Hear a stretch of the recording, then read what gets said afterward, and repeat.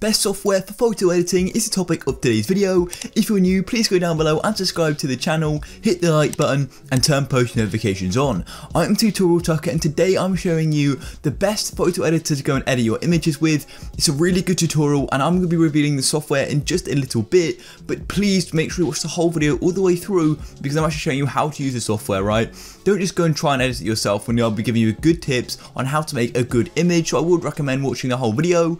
Please go and subscribe as well. Like I said, I'm making more photo editing tutorials really soon, and I'm uploading so many other tutorials around, other best softwares for computers and just other general tips which will help speed your computers up. So yeah, really good content on the way. Let's go and jump straight into this video.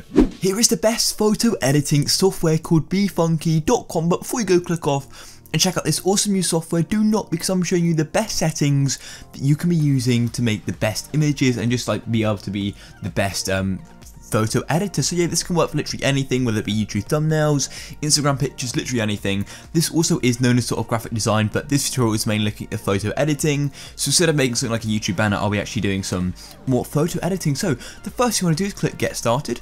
And here you can actually have a choice. So you can go and edit a photo, you can combine multiple photos into a grid layout, or you can go and create banners, flyers, cards and more. So I'm actually going to go into that more soon. But today, obviously, we're editing a photo. You've then brought this screen here. So all you need to do is go and find the image. So I'm going to go and open my computer files up. So I think I'm just going to go for this one. I may have to blur it because I've got other files here.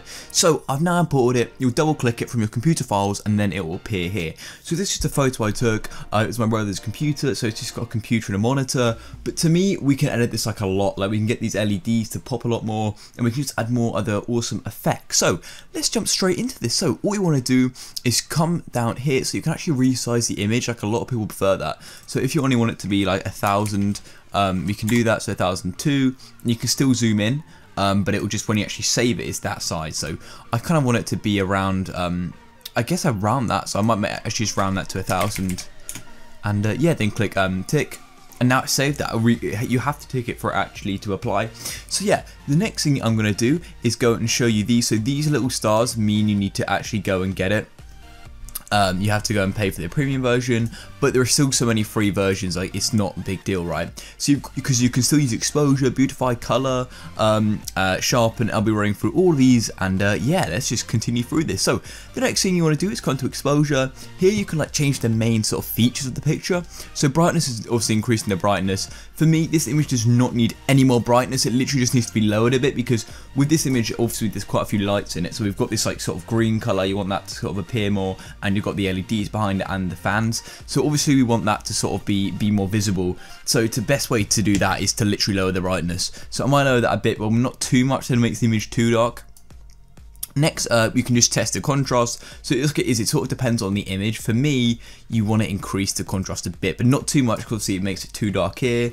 And you can just keep testing. So highlights, not too much, otherwise it makes sort of like too much exposure. Actually, I think lowering it actually, because we get that really nice rainbow sort of fan there, and the headphones look really neon, which will really cool.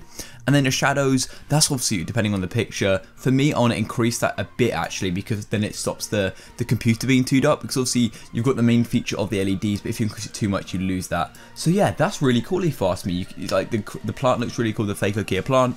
And when you're done, make sure you go click the tick. If not, you lose your work. So click on that blue tick and it saves. As you see, exposure applied. So now let's jump into beautify. Click on that. And now here we've got less settings, but you can just increase it and lower it. So I assume this is more for images. I haven't used this much before, but it seems to sort of just add more like shadows. So as you can see, if we lower it, it sort of just increases sort of the effects. And how would you explain? Sort of just like the effect around objects. So as you can see, like around the monitor, you get more of a glow. So I guess if you've got like a face, then you get more of a glow around the face. So that's kind of cool. I'm gonna use it a bit. That's obviously 0. Increasing it a bit does sort of add more like effects to the computer, like more LED type vibe. So I think I'm going to lower that down a bit though to about 15. We'll try that. We can always obviously come and change it. You can click back off beautify and you'll be back here. So next thing I'm going to go down is color.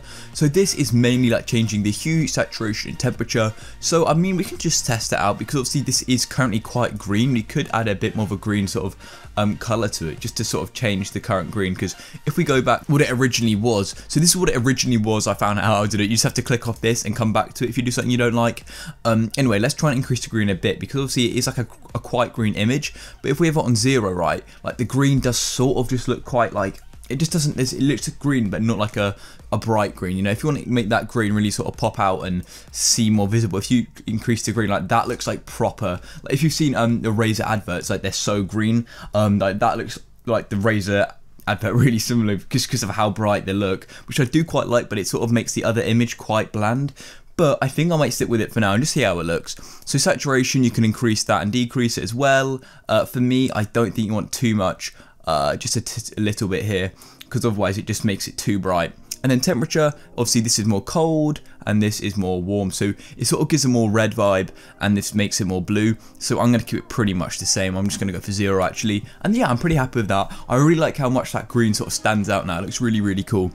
So I'm going to go and click the tick, and then we can go down and look at the next thing. So the next thing is sharpen. So I don't really have to describe how to sharpen an image, but it sort of just like makes it more clear, like it makes stuff stand out more. So if we do it more, it's sort of, it gives it a weird effect, but I really like it. Like if we, so that's on 100, and if we lower it all the way down, like it sort of looks blurry when you undo it. Like it just makes the plant look really, really cool. Like it gives it a complete whole different look. So I think like a bit of an effect would be cool. So I've actually tried changing these. We've got sharpen, smart sharpen, and just sharpen. So that's, oh, okay. So that's more sort of like the old look. So I mean, obviously it's a computer, but it still gives it more of like somewhat of a, not a retro look, but it sort of makes it look cooler. I can imagine an image looking quite cool like that, but I don't want it too high. I'm gonna try it with just the smart sharpen, because that is more like, I think it's more outdated.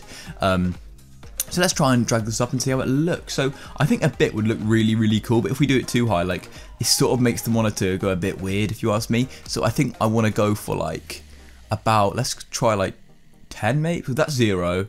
We'll see. I want to do it enough that it's sort of visible, because I think it does the plant good. Like it just makes the plant, the actual bits of green sort of come out a bit more. So I might try that on 15. If I don't like it, I can undo it, obviously. Go and click the tick as always, and we'll continue to the next one. So as you can see, this made it like you've gone over all of them, but no, you haven't. You still got the blur and smooth, and you've got a few others down here. So, you know, we're nowhere near finished with editing this image, and you can add so much more.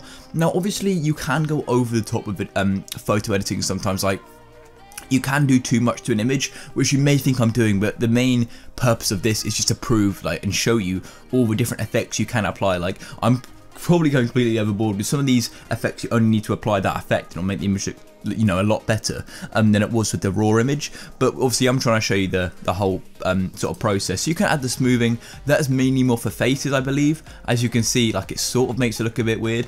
Although I think reducing it a bit, it sort of gets rid of the shadow a bit. Yeah, I definitely want it on 0. I'm going to keep it on 0. Click the tick, and we'll keep working our way down. So you can actually blur stuff, which is quite cool. So this is more like, I guess if you wanted to do something for like a video and you didn't have a blur effect in your editor, you could easily blur an image.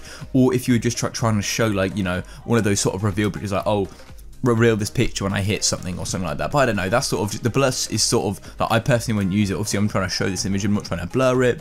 So let's go to the next one. I'll press the X there because I didn't want it. You've got the soften, which is really useful as well.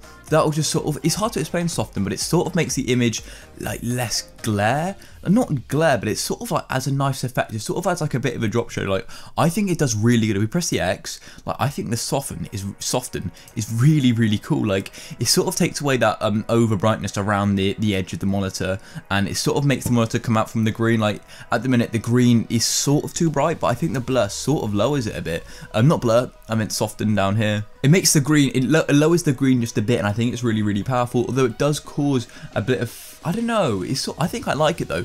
I'm gonna drag it around, see if we can see what we can do.